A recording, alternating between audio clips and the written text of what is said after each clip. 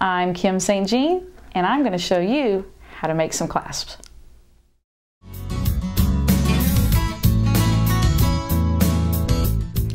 These are the tools I'm going to be using today. I'm going to be using a bench block, which in my case is an antique iron. You can use a bench block or an anvil. I'm going to use chain nose pliers, round nose pliers, cutters, wire cutters, medium wrap and tap, a number 2 metal file, a domed chasing hammer, and a ruler. And the black you see underneath the picture is a work surface that I prefer. It's rubber. It's a self-healing, noise-absorbing, heat-resistant work surface. For this project, we're going to use 16 gauge wire, and in this case copper. We're going to use 20 gauge copper wire, and we're going to use 2mm leather cord. You're not limited to leather cord. You can use suede, ribbon, multiple strands. This particular clasp will work for just about any medium that you would like to use.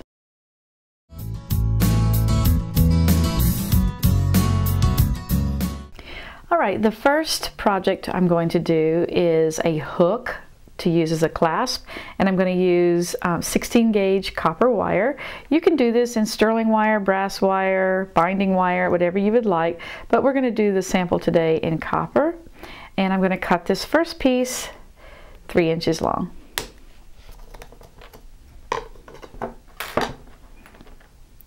I'm going to take my file, and just because we want our pieces to look nice and professional, what you're going to want to do first of all is take your file, and on the ends here just file a gradual slope on one end, because blunt straight lines are not as attractive as naturally flowing curved lines. So I've got, you can see just a little bit of a curve on there on one end, and now I'm going to flip it straight over and do the same thing on the opposite end, on the opposite side. If it moves a little, that's okay, you can fix it. And I'm going to just take that blunt end off. Okay, I have my filed end of my wire now, and I'm going to take my round nose pliers, and I'm going to work down the tip of my round nose pliers, and I'm going to put them right at the end, right where my filing began. And I'm going to put my thumb right up underneath so it'll be nice and tight. And I'm going to curl away from me and make a nice tight curl. Then I'm going to take my chain nose pliers, and I'm going to come in and I'm going to push that shut so that I have a really tight curl, and you can see where I filed it there, and it's like a head bending her chin in. It's very graceful looking. All right, now I'm going to take my medium wrap and tap, and the way you want to hold these is there's a rubber tube on the straight barrel. You want to hold if you're right-handed, you want to hold it so that the rubber tube is facing your body. This is the closest to my body, and the barrels are facing, they're the furthest away from my body. And I'm going to take the wire, and I'm going to lay it, and we're going to use the medium barrel, and I'm going to lay it so that the head that I just bent is facing me, and it's resting its chin on the rubber barrel. Again, I put my thumb very tight underneath, and I push away from my body, and I'm pushing with my thumb tight against the barrel. And I go all the way around until the wire touches the loop, and remove it off of the barrel. Okay, you see we have this nice graceful curve, and right here you can see where I filed it, and it has this nice graceful tuck into the wire there, and that just makes it look very nice and professional. And that's the important thing when you're making your own findings, is that they look professional. Okay, now that we have the hook end of our clasp made, we need to make the end that's going to actually attach to our piece of jewelry. So what I'm going to do is I'm going to come right below the tight little circle I've made, and I'm just going to give it a little bit of a bend. So now it looks like Mary Little Lamb's cane that she carried. And I'm going to take this piece, and I'm going to hold my round nose pliers in my left hand, and I'm going to come up, and what you want to do is, your round nose pliers are a graduated cone, and you determine where you're going to put the wire here by the size of the loop that you want your piece to have. So if you want a larger loop, then you're going to go down closer to the jaws. If you want a smaller loop, then you're going to move up further on the pliers. I'm going to go kind of midway here, and I'm going to make a loop that's probably around 3 millimeters inside diameter, and you can see that there. And now I'm going to bend this over, and I'm just going to do a simple wrap around. Now this is really tight wire, so you can see I'm bending it all the way down. It's really thick, so you're going to have to use some muscle. And I'm holding it very tightly with my left hand. And I come back up, and I've made a loop. Now what I'm going to do is I'm going to take this piece, and I'm going to bring it all the way around. I'm going to pick it back up, come around again, all the way around.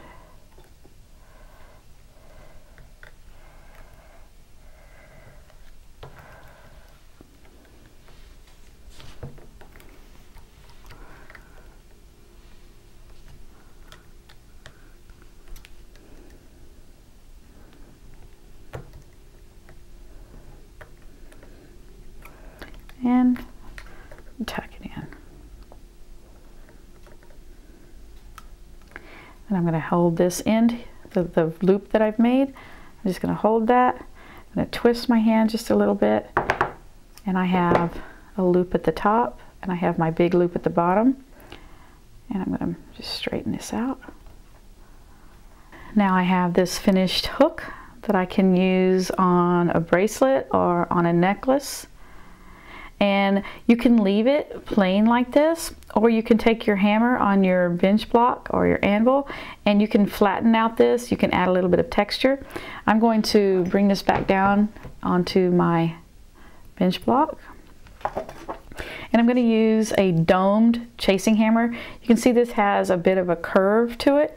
If you use a chasing hammer that has a bit of a curve to it, it's a little easier to get your metals to flare out than it is if you have a flat hammer. Also, if your chasing hammer is flat and you don't hold it exactly right, you tend sometimes to hit with the edge here and get a divot rather than a nice paddle out. So what I'm going to do is I'm just going to paddle this out just a little bit.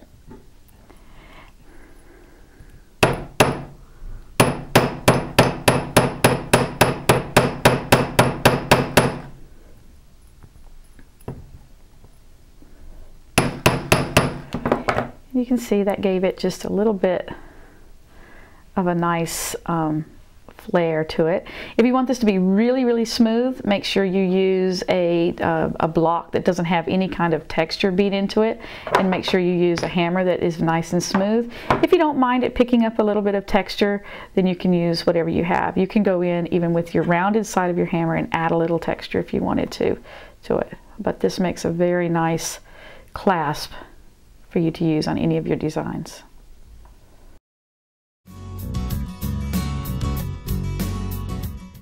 Okay, we're going to make an S hook this time, and this time we're using 16 gauge wire again and copper, and it can be any wire you would like, but I'm going to cut this one at 2.5 inches.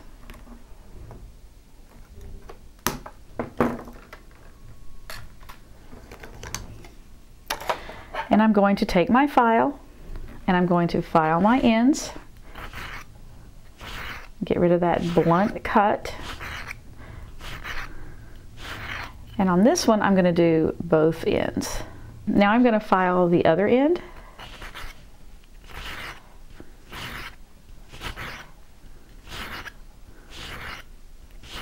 Okay, so now I've gotten rid of that blunt end on both ends of my wire. Okay, now I'm going to take my round nose pliers, and I've got that slope here. I'm going to put my pliers right at the slope, put my thumb behind, and make a very tight curl. Now I'm going to take my chain nose pliers and just smash it shut. You can see where it has the nice graceful flow into the wire because of the filing we did. And we're going to do the other end. Grasp, turn, and squeeze shut. Now notice this isn't a real big loop at the end. If you make a big loop at the end, first of all, your wire's not going to be long enough to complete the S-hook. And second of all, if you have a eye-ring or some kind of a ring on your pendant or on your chain that you're trying to get the head into, it may not want to fit in there if you've got this big loop. So you want this to be really tight. This is just a decorative element. It just makes this look nice. Now we're going to use the medium wrap and tap, and I'm going to hold it in my dominant hand, and I have it in my dominant hand, and I have the barrel that has the rubber tubing on it closest to my body, and then I have the stepped barrel facing away from my body. And what I'm going to do is I'm going to take the wire that I've bent and I'm going to place it inside, and I have it so that the little head that I formed is resting on the rubber tubing. And I put my thumb behind so that I can turn it very, very tightly, and I roll it away from me, and I come all the way around until the wires touch. Remove it. Now I take the opposite end and I do the same thing. I take it and I put it so that the little head is facing me and resting on the rubber, and turn it all the way around. So here we have the perfectly aligned S-hook. It looks nice because we have our little heads on there.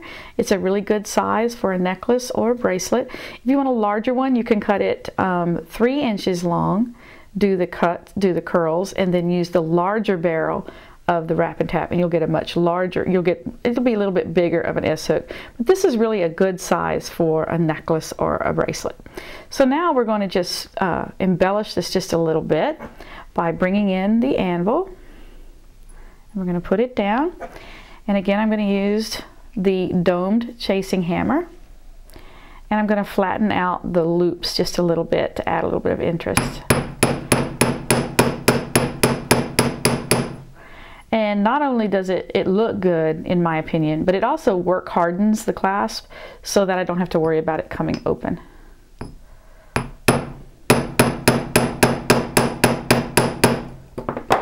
And because I hammered it, it opened up a little bit, so you just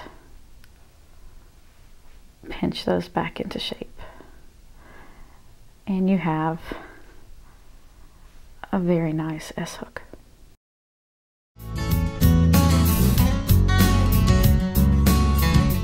So you have 2 really great looking clasps now, and you can attach it to links of chain, you can crimp onto it, but let's say that you want to use leather cord. How are you going to get that clasp on this cord? Well, I'm going to show you how. We're going to start with our ruler. And we're going to use this time 20 gauge copper wire. You can do it with 18 as well. 20 is a little bit easier to manipulate, so I like to use 20. But it's up to you. 18 will work just as well. Again, we're going to stick with copper. You can do silver, brass, whichever you prefer. I really love to make these out of copper and then patina them, and they're really awesome.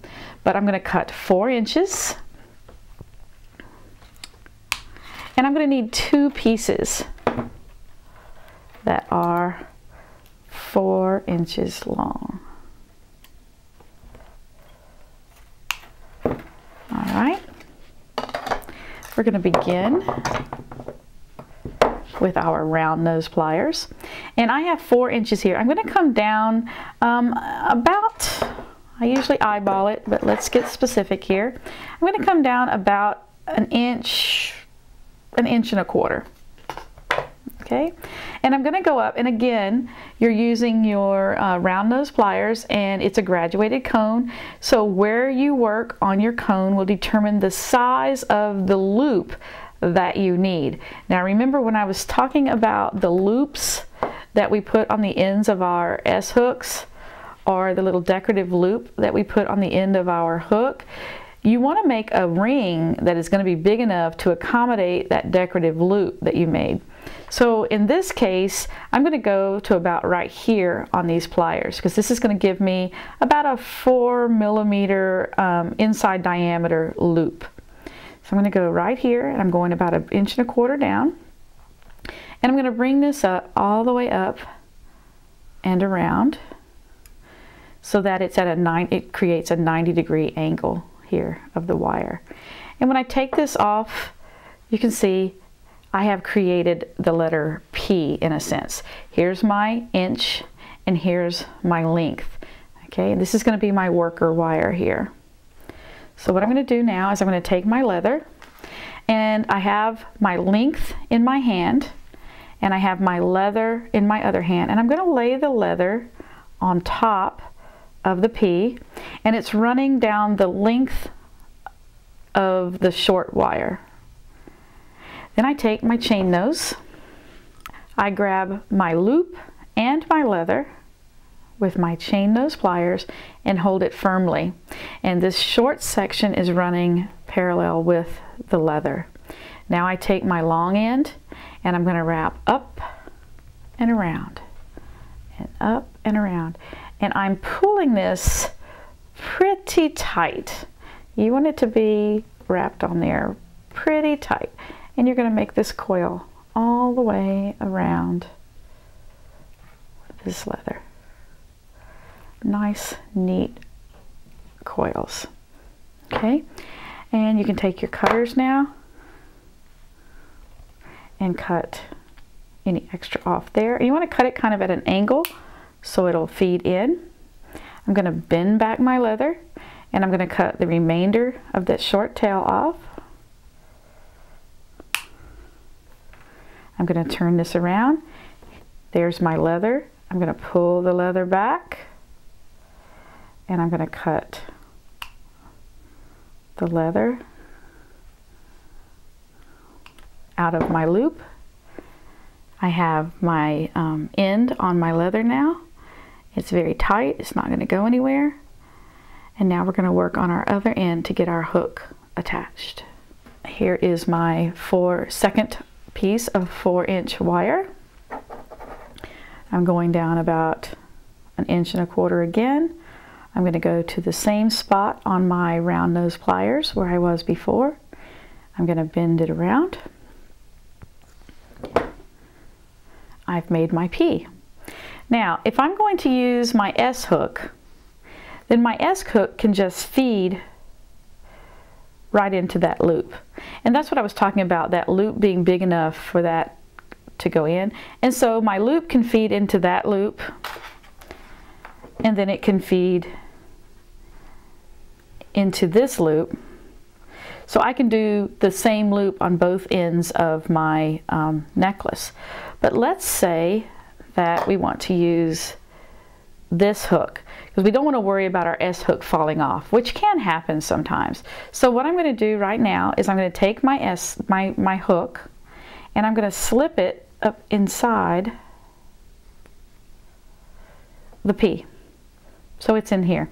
And the nice thing about this is, let's say you're working with leather and you want to put a lobster claw on.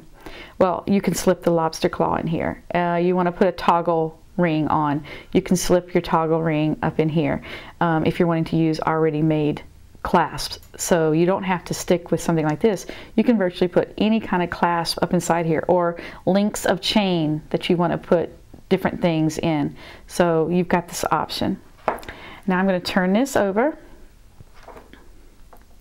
so that I have the short length of my wire on top, and I'm going to place my leather so that it's running parallel with my short wire.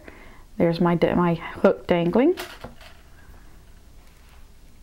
I'm going to grasp my loop and my leather with my chain nose pliers, and there's my hook hanging, and I start wrapping.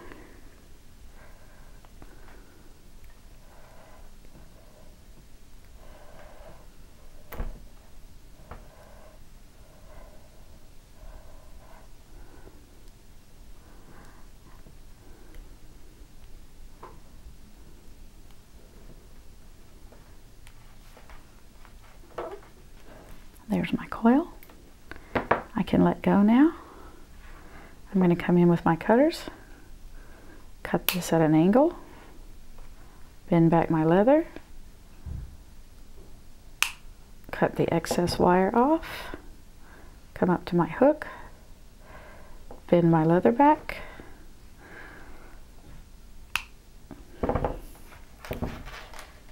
now I have my hook on my end, which will fit nicely and make a nice finished necklace. Now you can liver of sulfur this, you can leave it shiny, you can make it in silver, brass, gold, whatever you'd like.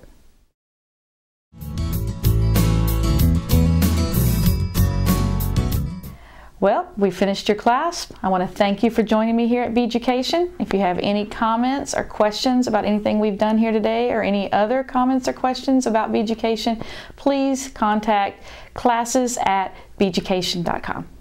Bye.